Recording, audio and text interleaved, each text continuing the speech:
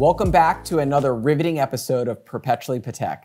I'm Brian, this is Tim, and today we are playing favorites. No watches prior to 2000, 3 watches each. We're gonna do a little bit of a head-to-head.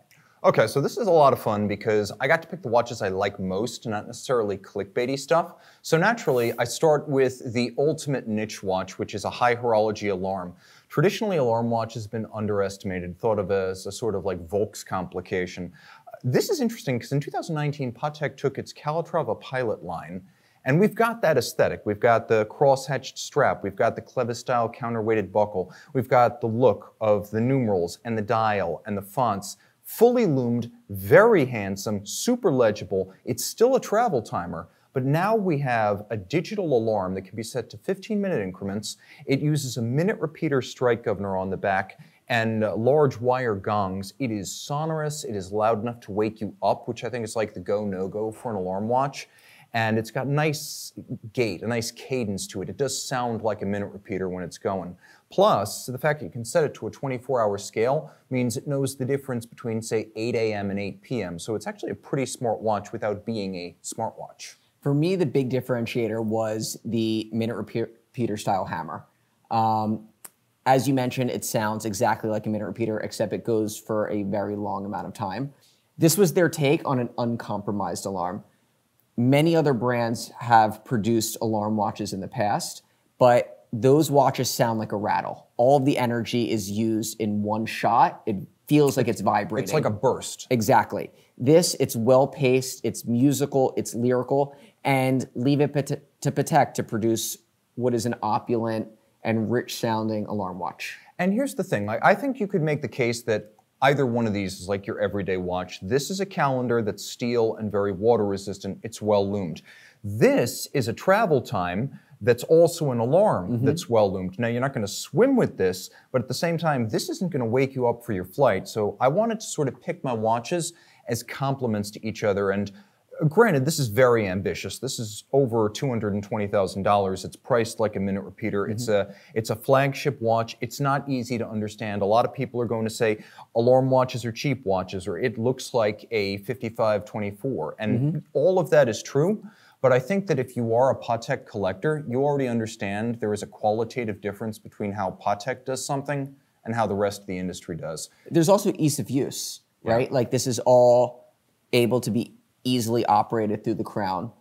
You've got several different crowns here, 2 of which are for the travel time function, and then the rest are for setting the watch and for the alarm. Yeah, and I think the great thing about the alarm is that a little bit like a minute repeater, it's a go, no-go, so it's got to be fully energized for you to arm it. So it won't let you arm the alarm if it's not already wound and ready to go. So it won't give you a false sense of security. And then it's probably the most distinctive looking watch that Patek makes. I don't think there are too many others where you can completely cover the dial and still know what it is. It's like a naval mine. It's got all these little contact strikers ready to blow you out of the water with its alarm. So I'm going to get started with something a little bit more simple. Here we have the reference 5196P, P meaning platinum. So this watch has actually since been discontinued. 37 millimeters in size, very thin, an homage to the reference 96. The platinum variation for me is my favorite version of the watch. You have this sort of two-tone styling to the dial. That's really due to the difference in the finishing between the outer track here and the inner. Breguet numerals, you know, able to be dressed up, dressed down. For me, just a fantastic all-around timepiece. And what I really like here is that this is proof that you don't need to own some grand complication or a Nautilus to have a true Patek Philippe. Not only is this one of their longest running model lines, this really is the heir to the 96, which dates back to 1932. First watch designed by the Stearns for Patek. Depending on who you ask, first to have a reference number. This is a really important foundational watch. And then in terms of what you get, there's not a lot of it, but everything's the best possible. White gold Breguet Arabic numerals and hands. You've got those 2 different shadings of the finish with the opaline and the brushed. You've got the dimple style minutes track outboard. The balance is perfect. Cut it down the middle, bilateral symmetry. Thin, fine. Really the only watch on the table I would consider a unisex option. So it's really, it's the watch that opens up Patek Philippe to a lot of folks. Those may be buying their first, buying their only, or looking at one that's suitable for a lady, so there's a lot of flexibility here. And they produced this watch in 4 variations. You had white gold, rose gold, yellow gold, and platinum. the Platinum was the only one with a differentiated dial and was also priced significantly more expensive than the others. But it was also the rarest. So for me, it was very often that splurge watch. And so you don't see too many of them on wrists or in collections or even that many that trade. And you were really paying that money, obviously, for the rarity of the Platinum. That does have a little bit more heft of it, but also for that dial differentiator that you know that this is the Platinum version. And for me, those Breguet numerals are just as good as it gets. Now, one feature we've got a couple of times across the table here is the diamond between the lugs. So if you're new to Patek Philippe, in the 21st century, the diamond between the lugs down at 6 o'clock means you're looking at a platinum watch. And to me, that is the most sublime use of a gem on a man's watch that I have yet to encounter. I don't think that is even remotely controversial in a world where ice on a watch stirs passions. Everyone seems to love the diamond between the lugs. The story that I heard was that Mr. Thierry Stern put one on a watch for his dad, and they loved it so much that they decided to start using it regularly on all the platinum pieces that were delivered from the factory. That's a very cool fact. You know, I learn something new every day. Brian just taught me something I didn't know. So this is a lot of fun because it's, in my opinion, one of those things that you just have to have if you're a Patek fan. Once you start getting deeper into the brand, you realize there are some signatures. The annual calendar, their own invention. 1996, a famous first. The Nautilus, easily their most iconic sports watch design. To have them both in this 5726 1A, this is the Dash 14 that came out in 2019. You've got the blue gradient dial, which is very much of the moment, but also has deep roots with the Nautilus dating back to 76.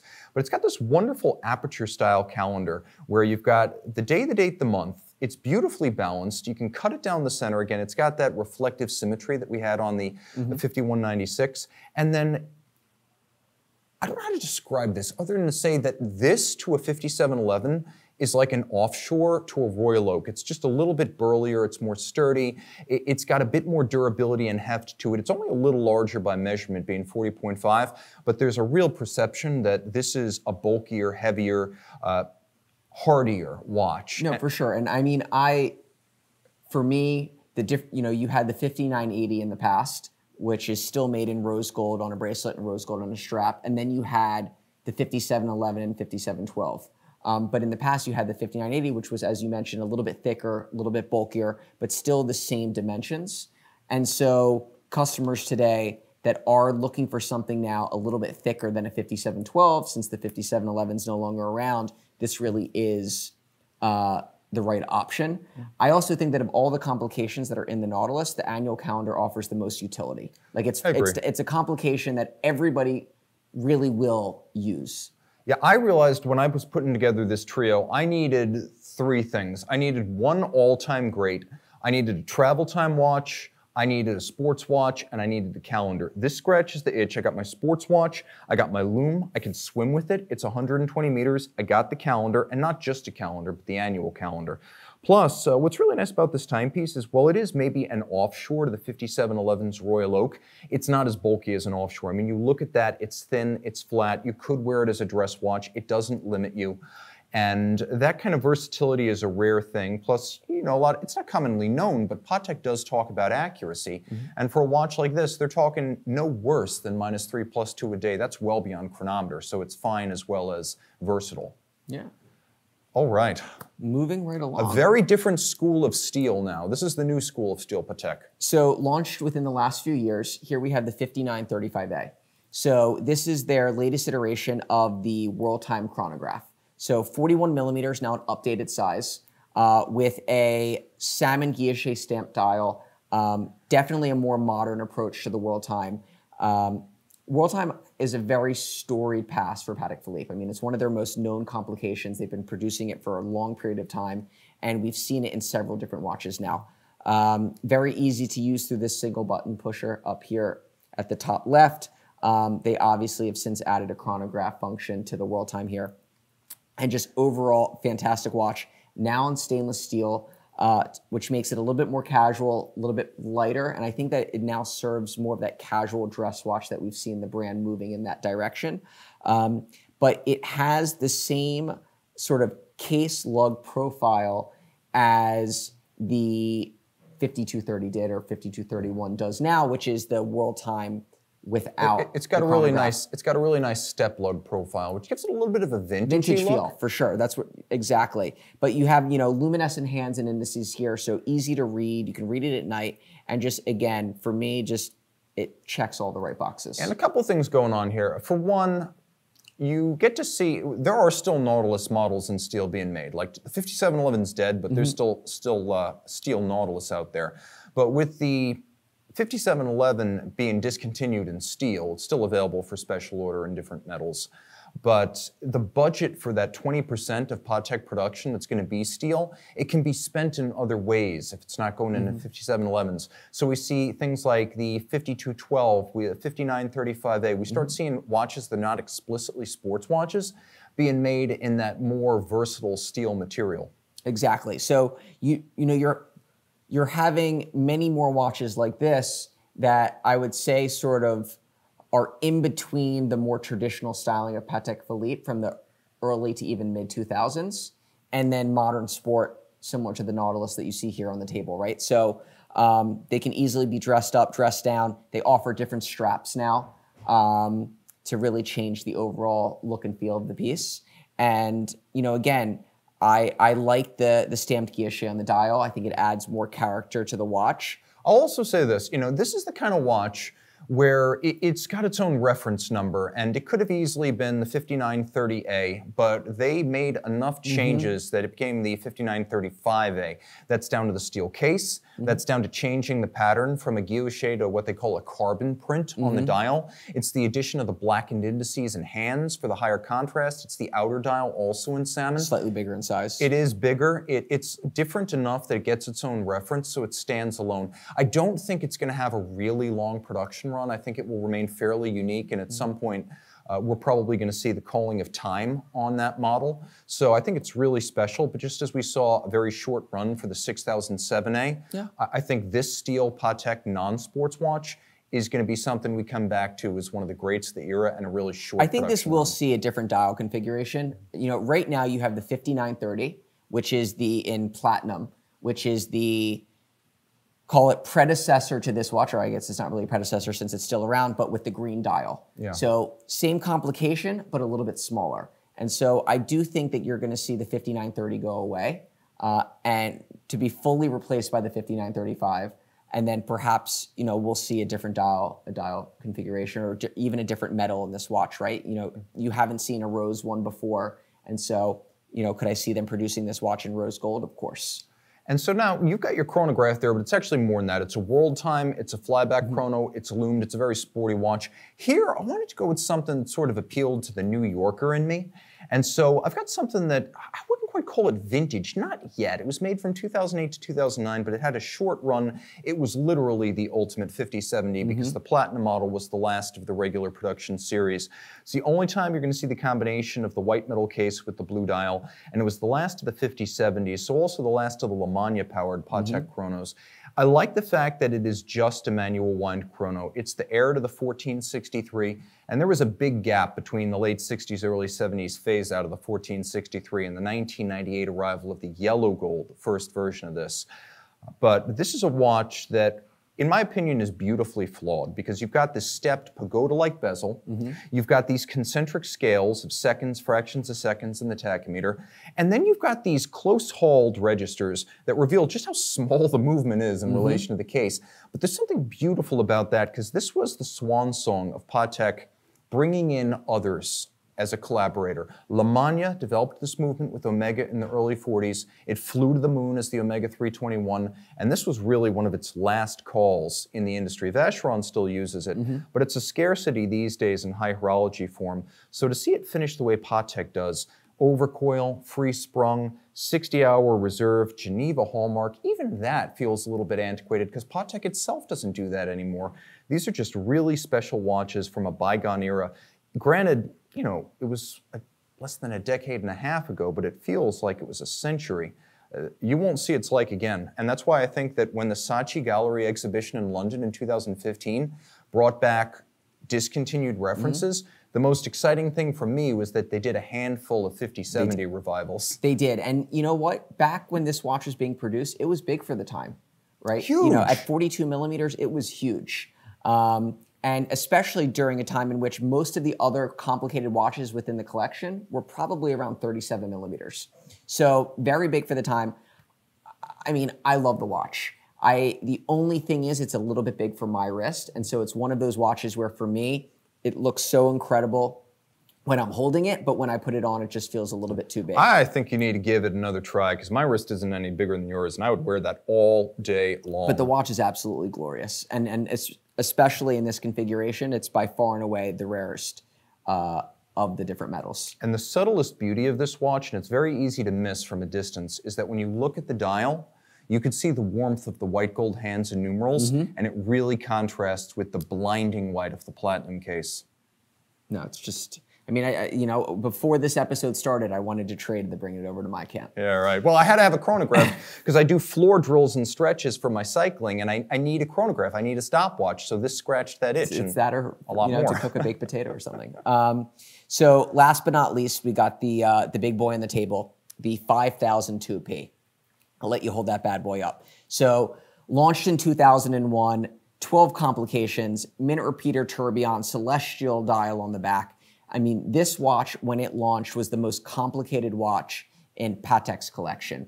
And it remained that way until the Grandmaster chime came out. So coming in at just under 43 millimeters, the watch is actually quite wearable, albeit a teeny bit thick. And this was a watch that we've spoken about that was like a changing of the guard for the brand, because any sort of watch like this, or I call it complication like this, prior to this watch launching, would have been done in a pocket watch. You had the Caliber 89, you had the Henry Graves. These were watches that were produced in much bigger cases. And in order to shrink it down to this level, it took all of Patek's ingenuity back in 2001 to do this. Yeah, and production was slow. At most, they could put out 10 of these a year, and that's purely a function of the speed that the watchmaker qualified for those watches can work. But yeah, like you said, historically, when Patek did a flagship watch, whether it was the complications for Graves and Packard, or later on Caliber 89, the Star Caliber 2000, it was always a pocket watch. This was the beginning of an era in which Patek began to think of the wristwatch as the image leader. Correct. And that also coincided with a changing of the guard among collectors, whereas back in the 70s and 80s, the first vintage collectors wanted pocket watches. By 2001, the guys who want the ultimate watch, they want to be able to A, use it, and B, wear it on the wrist.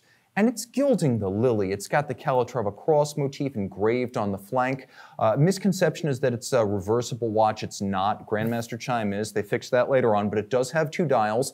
On the back, moon phase, star chart, lunation. On the front, retrograde perpetual calendar. Inside, a real dying breed of interior tourbillon regulators that you can't see. It's there for chronometry. It's not there for peacocking. And then, of course, you've got a wonderful minute repeater that is beautifully paced and sonorous and fine. It's not necessarily the loudest in platinum, but the mass of the metal gives it a beauty that is rare and worth the effort to hear it. And I think that Should we give it a play? Yeah, absolutely. You know what? In order to fire it up, here's the thing. I would like to set these to 12:59, because if you are setting your minute repeater, 12:59 is going to give you 12 hours. It's going to give you 3/4 after the hour, and then 59 you get 14 chimes. And I'm going to do my best to set this precisely because it can be a little bit difficult. I'd rather do 13 chimes by accident than roll over to 1 o'clock and get 1 chime. I'm going to do my best here.